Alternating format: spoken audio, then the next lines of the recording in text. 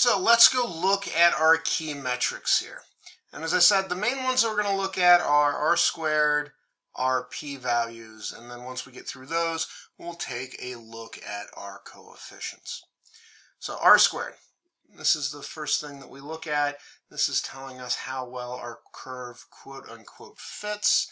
And so we've got 99.48% or 99.5%. That's pretty good. So what does this tell us?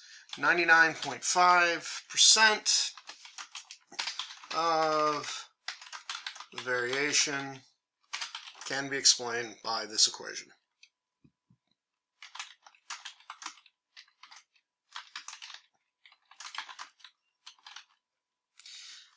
Yeah, let's be a little more technical. It can be explained by the units produced and the location of the plant. And so that's either 1, 2, or 3. Okay, so that's good. But now what we have to do is we have to go look at our p-values. These are the important ones. Remember, we're not worrying about intercept because the intercept is the intercept. You can't remove the intercept anyway, so we're not worrying about the p-values. So remember, we're looking for things that are statistically significant, and we can see here that all p-values are much, much less than 0.5, so that's our confidence threshold. And so since all of them are less than 0.05, what does that tell us? Well, we want to keep all 3 independent variables.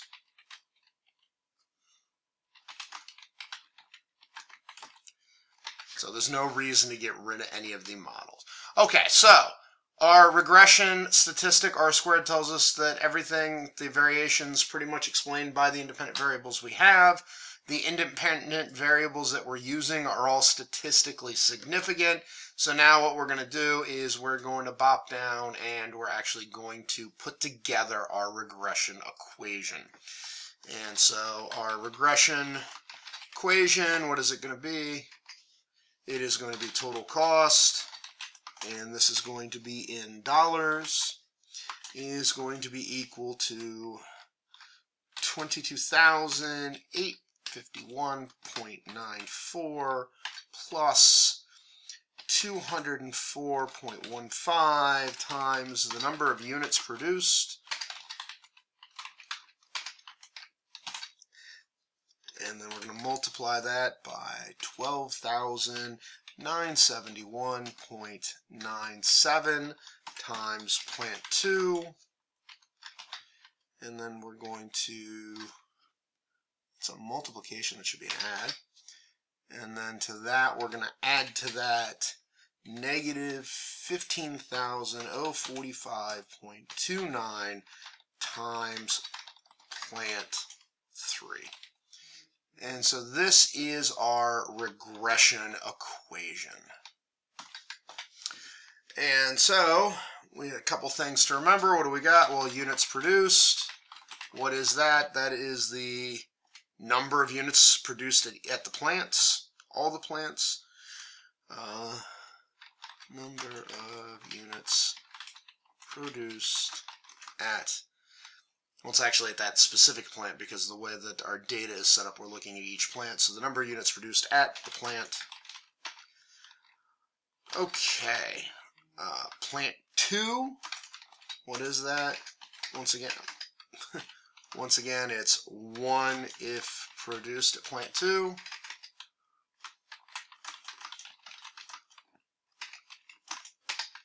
Otherwise, it's 0. And then our last variable is plant 3.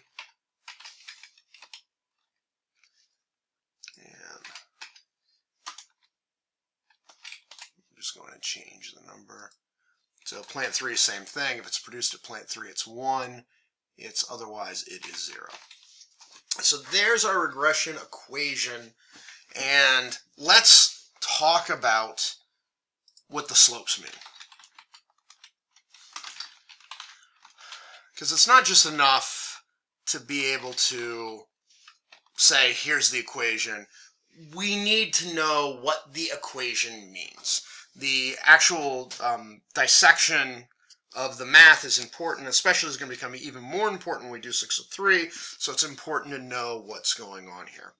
So let's look at the slopes for units produced. And so what does that tell me?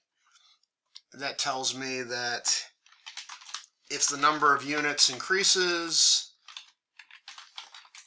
by 1, because we are talking about straight lines, then the total cost increases by $204.15.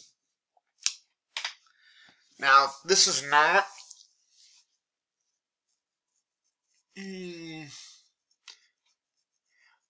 maybe I don't know if we can really, just flat out just say that this is the variable cost, because there are other things going on within the individual plants. So, want to be very careful about saying this is the variable cost, because plant 2 and plant 3, these numbers that they're going to give us are not the fixed cost. So let's take a look at plant 2. So, what is the interpretation of plant 2? Now you have to remember that we have this all keyed to where 0 would be plant 1. So plant 1 is going to be 22,851.94 plus 204.15 times the unit produced. This will all be 0. So you can kind of say for plant 1 that units produced will be the variable cost, because there's no influence of plant 2 and 3 in there where there's some different costs going on. And we can probably say that that intercept on this case would be the fixed cost for plant 1.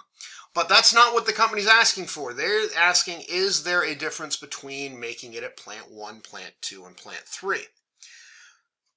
So let's look at it this way. If I look at plant 1, the equation is 22,851.94 plus 204.15 times the units produced. So if I make the same amount at plant 2, plant 3 will be 0. What's the equation? Well, it's the same equation plus an additional cost of almost $13,000. So what does that tell me? That tells me if plants 1 and 2 produce the same amount,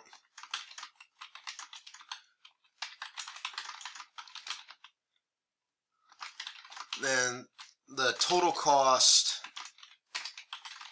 of plant 2 is expected to be,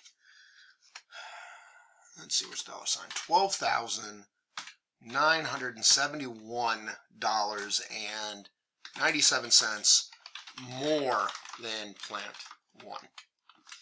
Okay, do you see how that comes about? Because it's basically, if we just look at it, this zeroes out for plant 1, this would be a 1 here for plant 2, so it would be the same as plant 1 plus this $12,000. Okay, let's look at plant 3. So I've got plant 3. Let's do the same thing. If plants 1 and 3 produce the same amount of units, then, well, let's take a look at the equation. So plant 2 would be zeroed out here, so plant 1 would still be 22,851 times units produced. This would be 0, and then that leaves plant 3. Plant 3 is adding, and we're losing that negative sign there, so it's adding a negative $15,045 times plant 3. So then what's going to happen is that's going to be $15,000 cheaper than plant 1.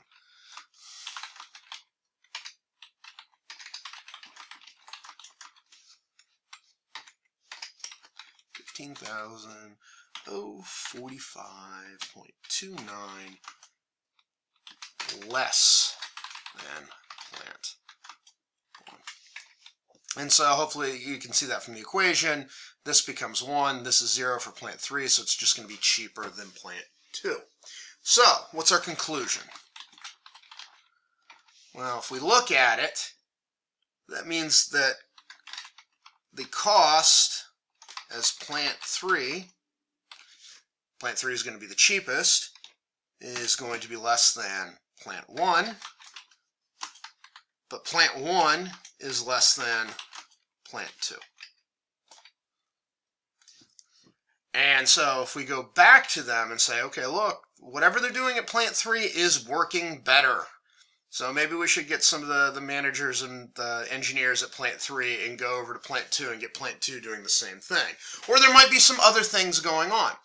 All this analysis has told us is there's something that plant 3 is doing, whether it's management level, engineering level, technology level, something is going on at plant 3 that makes it more efficient than plant 1 and plant 2. So that's stuff to look at. Okay, so now we still have to put together our predicted cost, and we still have to look at our absolute error and our absolute percentage error, and we'll do that in the next video.